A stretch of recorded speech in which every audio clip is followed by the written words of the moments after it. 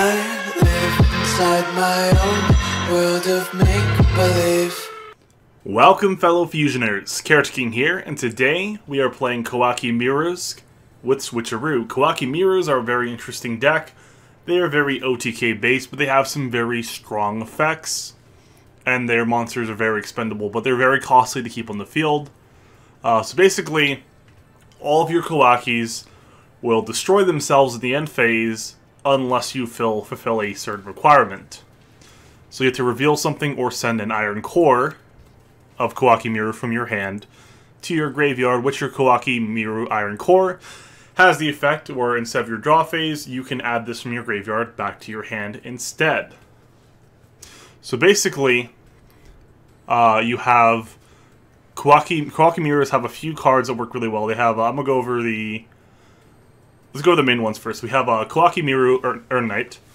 Earn Knight basically has it where if you can reveal a iron core in your hand while he's on the field, you can special summon one Koaki Meiru from your deck, except for your Maximus, so you can summon out your Sandman, your Wall, or your Ice.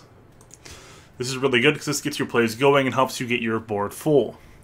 Besides that, we have the options you can summon. Sandman basically has the effect when it's on the field and your opponent activates a trap card, you have the option to tribute it to negate one trap. So it gets rid of your monster, but it's pretty powerful negation. Koaki Meiru Wall has the same ability, except for instead of traps, it has spells. So if they activate a spell card, you can tribute it to negate a spell card. Then lastly but not least, we have Koaki Meiru Ice, where basically if your opponent has a special summon monster, or actually you can target your own too, basically not once per turn, you can send one card from your hand to the graveyard, destroy one special summon monster on the field. So if they have 3 monsters, discard 3 cards, destroy all monsters on their field.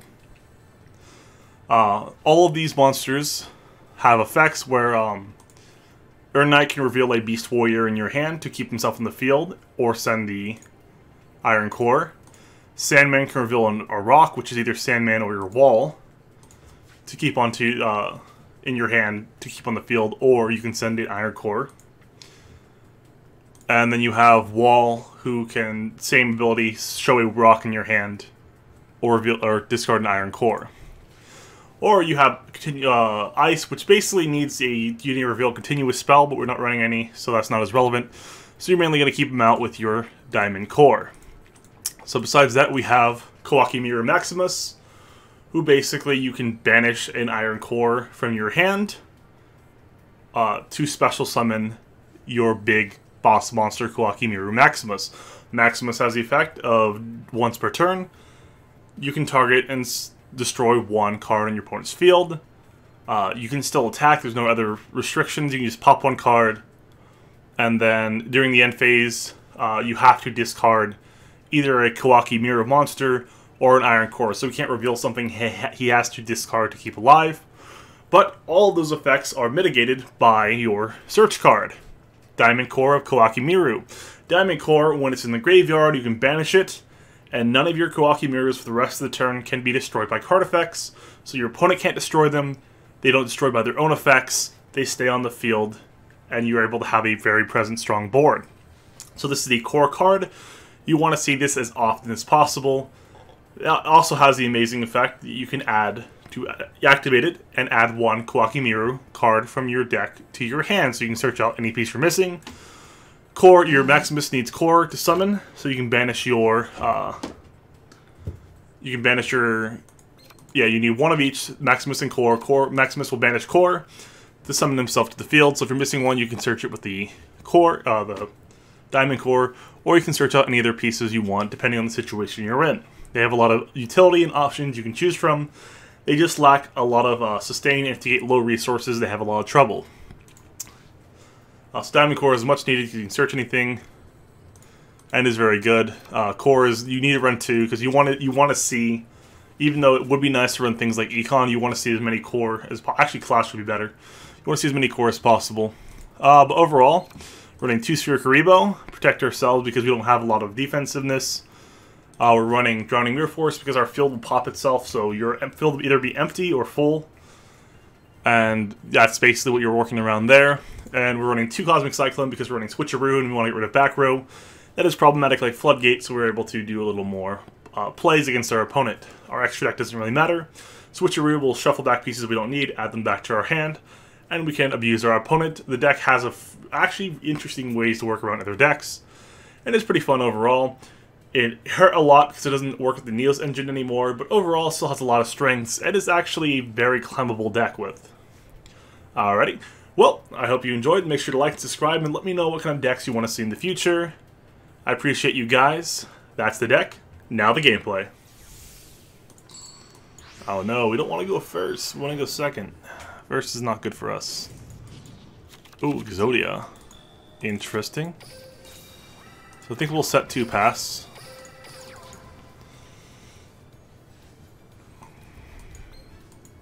Hopefully we don't get OTK'd by Exodia right now. I'm hoping he tries to attack for damage. He may not do that if he plays smart. Exodia should not try to do damage if your win goal is Exodia. Unless you have like a designed purpose to summon out more damage and try for lethal, but generally you just want to keep it for one or the other. Damage or alternate win condition.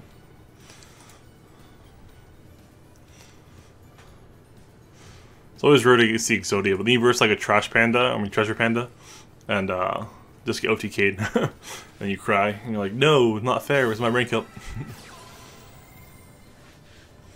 Nah, it's not worth Cosmic Cycloning. So he is running the Glomas. Come on, heart of the cards. You ever see Exodia get the right heads or tails and just want to cry?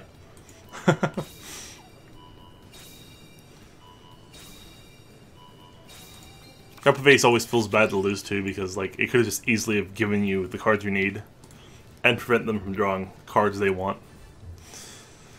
It's okay. This deck's still bricky. Like you need a lot of specific cards. The Cosmic Cyclone can interrupt like Wonder Wand. So I'm not in the worst position.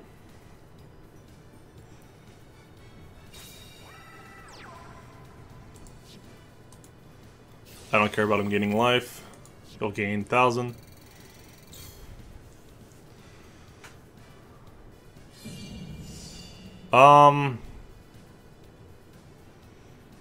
Do I want to...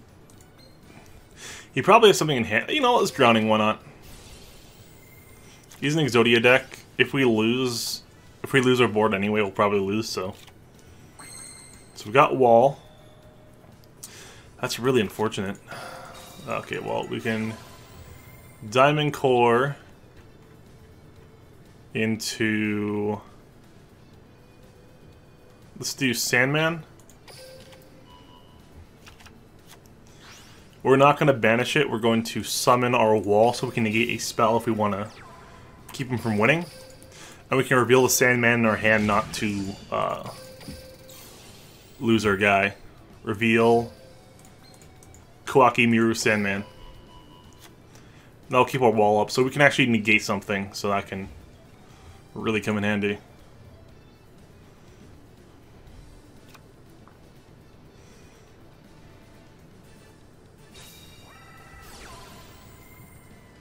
Convert, Contact, yeah, we're gonna negate that.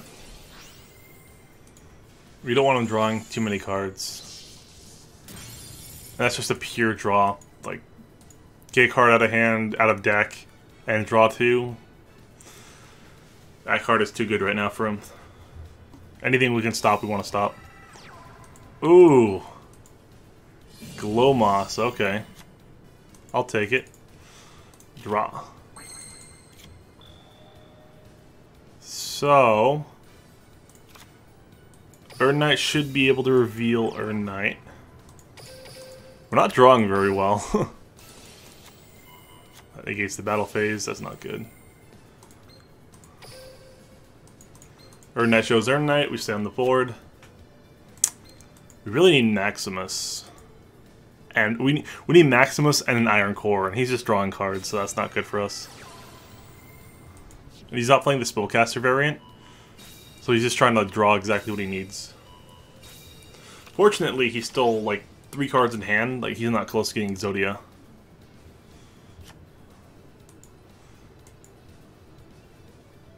This is definitely not a fast Exodia version. Cool, something I can hit without losing my turn. I'll take it. We're gonna just hold that in hand, actually. So let's summon Sandman, so we can keep both of these alive. Let's have Urnite attack the face down one. This will probably search him a piece. Oh nope, it's just another defensive wall. Ah, speaking of wall. I mean, he's helping us draw into our deck, so it's not the worst.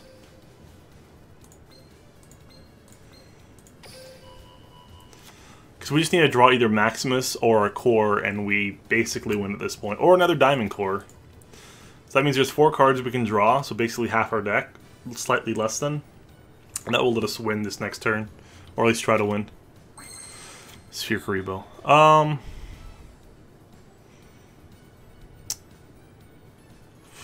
Yeah, I can summon. We'll summon. We'll summon Ice since it's less relevant right now. Woo! He dies. There we go. They use some kind of hand trap. That doesn't matter. We'll take it. I don't see a way you can come around at this point. Oh, he's got next. Okay. We're gonna negate that, actually. Yeah.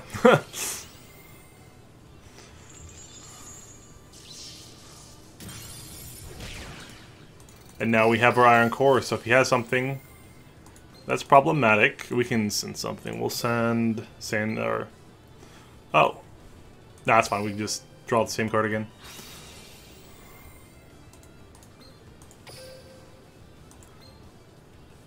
That's right, he used to reveal or send the Iron Core. I keep thinking of Maximus' ability just to send a Koaki Meiru.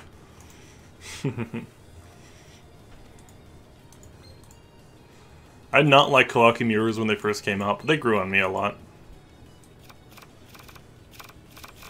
Especially the one, like, I think KC Cup I played against them.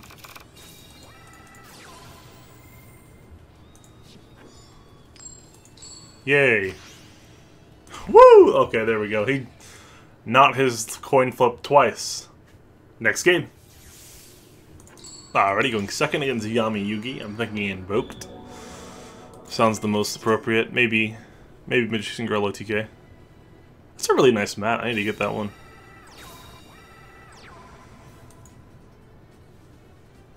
I don't have any mat actually right now. Whoops. I keep forgetting to set that stuff. That is terrible. We'll set our Night Pass. Yeah, we have, I don't want to trigger Destiny Draw. We don't have anything else that lives with our current hand.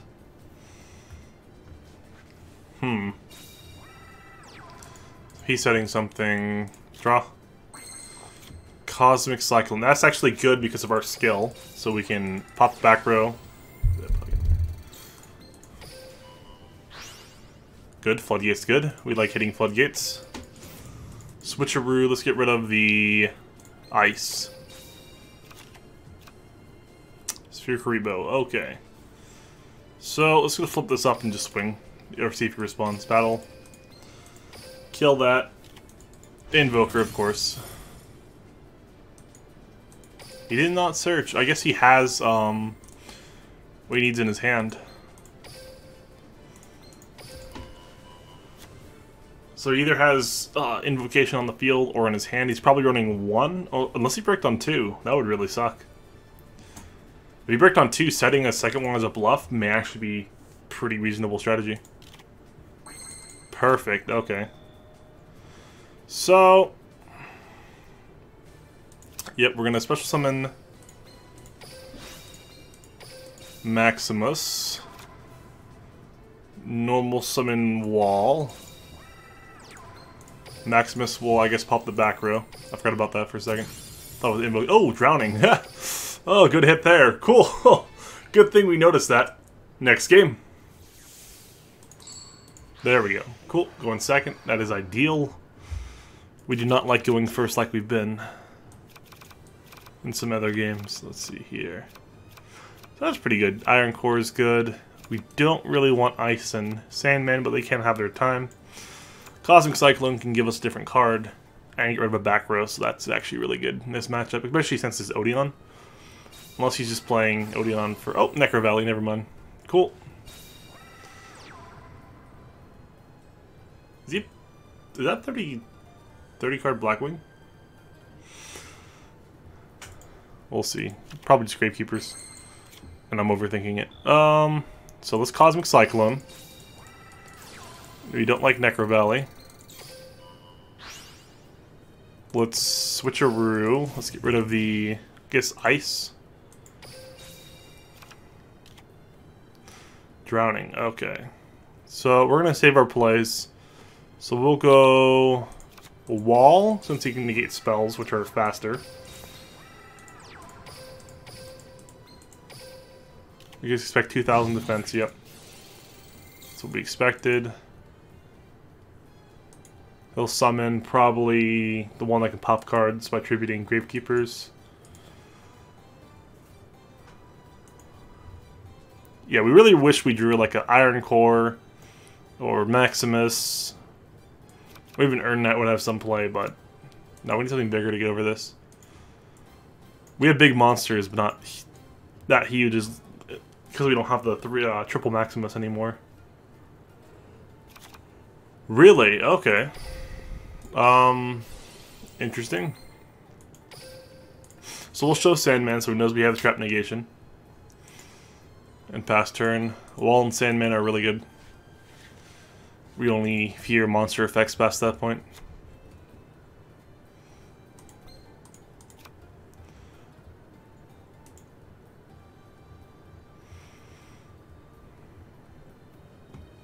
So we can kill this, but he can summon anything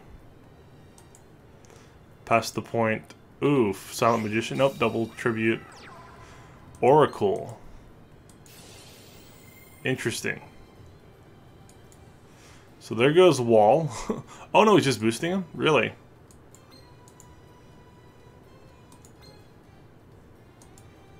Oh no, he's doing 2 effects, never mind. That's gonna hurt. Oof. Wow, my life points are low.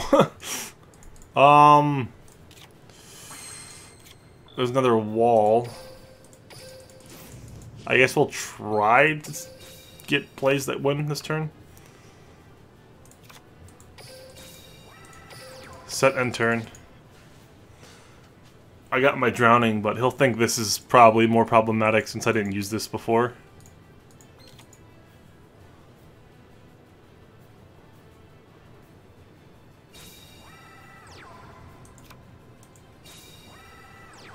Oh, if he's setting something. It's like he knows. Back to the deck.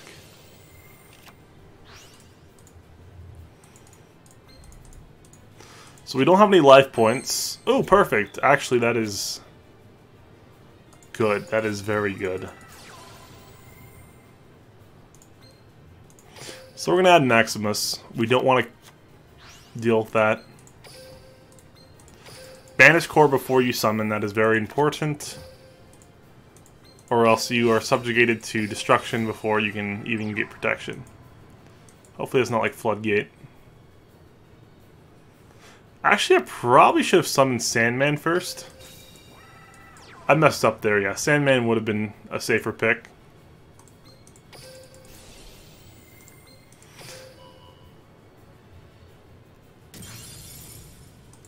Because I want a situation where if he activates his back row, we just tribute Sandman and we don't instantly lose.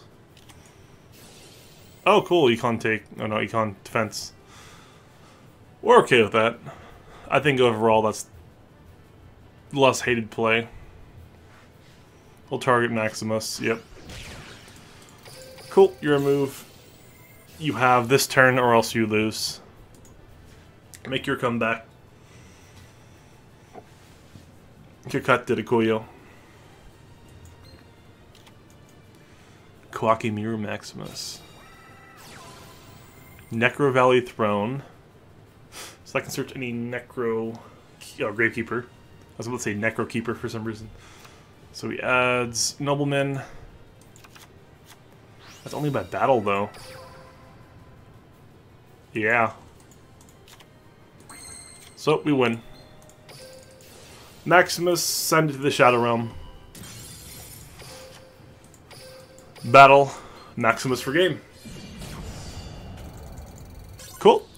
Well, there's Koaki Meiru a little bit. I hope you enjoyed. Make sure to like and subscribe and let me know what kind of decks you want to see in the future. I appreciate you guys. Keep fusioning. Let's go Slash. Hush.